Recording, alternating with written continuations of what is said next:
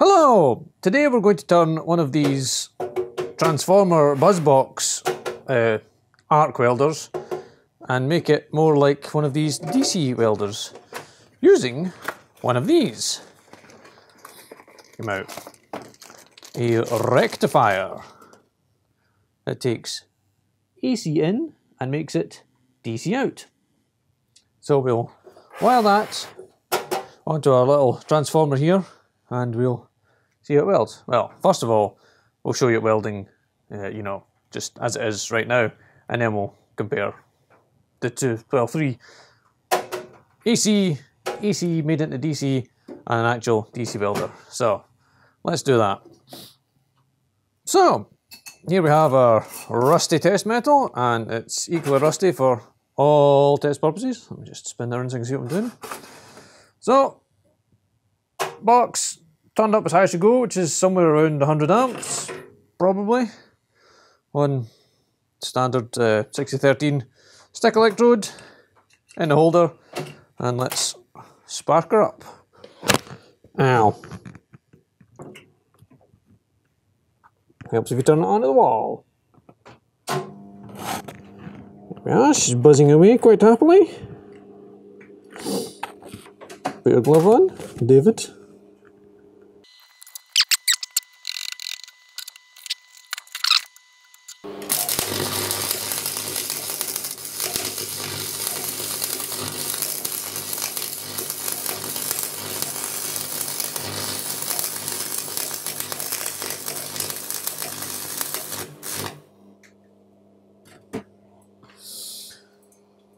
Okay, well, once I got it started, but that's mostly the rusty metal's fault, not the welder's fault.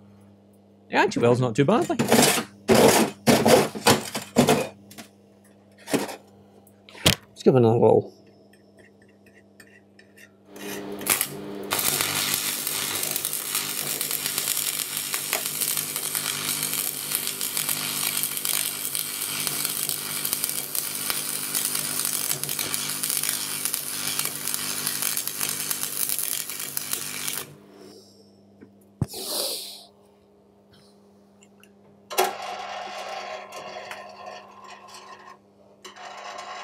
Yep, well, okay, yes. Where is shipping hammer? Just for the curious.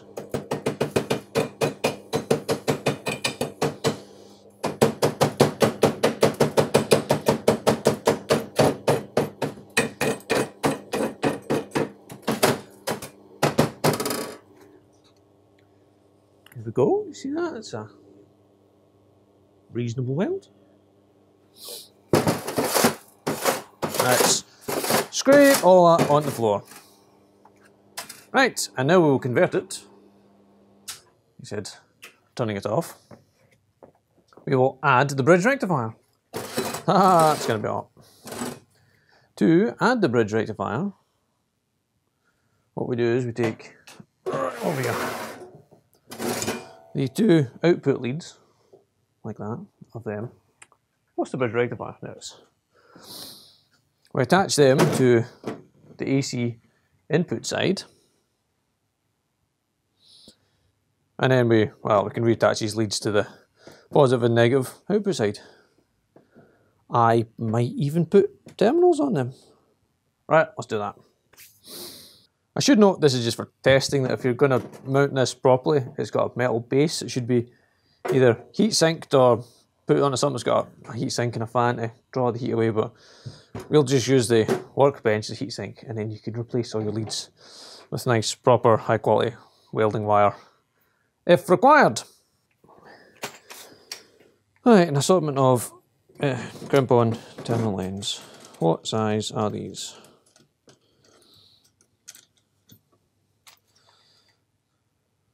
Splendid. Will the welding wire fit in there? Probably not. Right, let's chop a bit off and find out.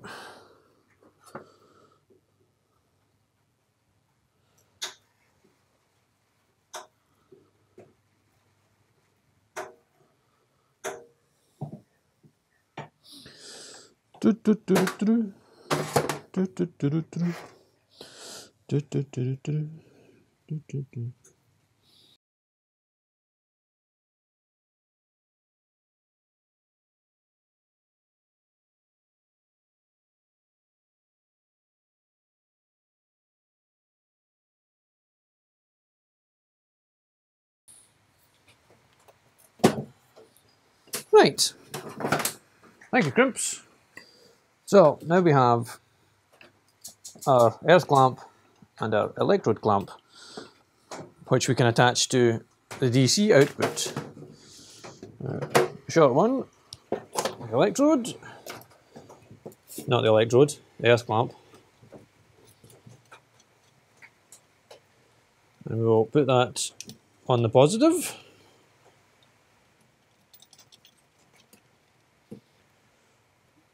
I'll put the electrode holder on the negative. So we're welding DC electrode negative. DC electrode negative in there. Screwdriver, tighten them up. Okay, so to run over that again, AC welder, AC comes out, AC goes into bridge rectifier, DC comes out. I have the earth clamp attached to the positive side of the bridge rectifier and the electrode holder onto the negative side. Now we will fire it back up and run another pass on our scrappy bit of metal.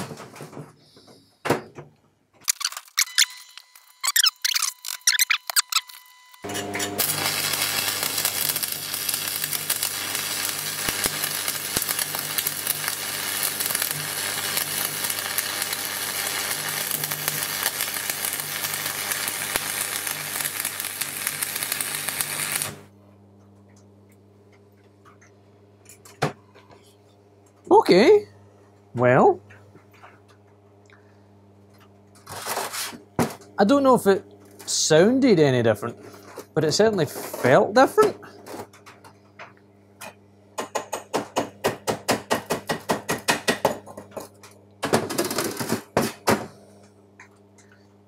It looks very similar, it's much the same, but I don't know how to explain this better, but it felt a nicer arc. I'll try doing a one in the corner as well, just to keep it the same.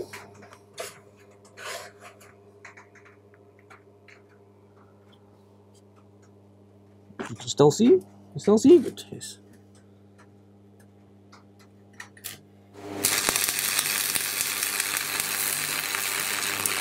Oh, my hand's in my own way.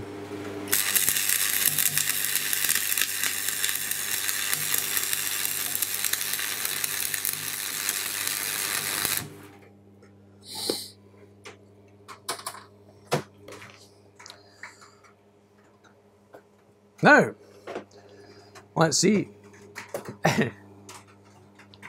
Is the bridge hot? It's warm. The bridge is warm to the touch. This is it's a 200 amp rectifier, so we'll run about half of what it's supposed to be. But just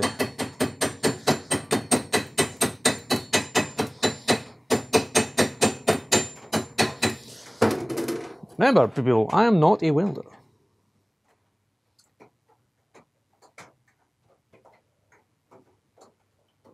I'm not sure. Let's get a bit more light on that. So that's the DC one, and that's the AC in that one. It doesn't look much different. And all I can say is it welded slightly different. Starting, still not as easy as a IGBT machine, but so you can do it. The only thing is you're not getting a true DC flat. You're just getting a wave of, I will show you a picture of what I mean, it's a wave of one of positive and a wave of negative, so at some point it is going back down to zero, but not crossing over and becoming AC, as opposed to the IGBT welder, which should give you a constant linear positive and negative. But it can be done. There you go. So that and that was only, I think it was £16 from Amazon for the rectifier. So £16 turns your AC buzz box into a DC. And I know you can add a capacitor to help smooth it out, but I don't know what value of capacitor you need for doing that. If anyone would like to leave in the comment section what size of capacitor would be good for this sort of application, please let us know, and we'll try that as well. But no, I'm quite impressed. Last but not least, we'll give a little blast with our good old friend, the Sun Gold, just to show you what it looks like as well.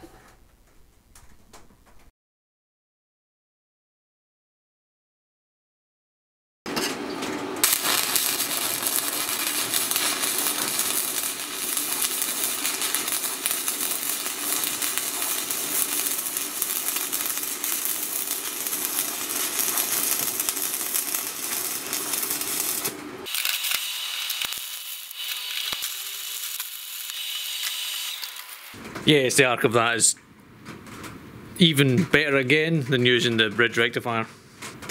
But that'll mostly be because that's giving it a pure DC wave and not a DC sine.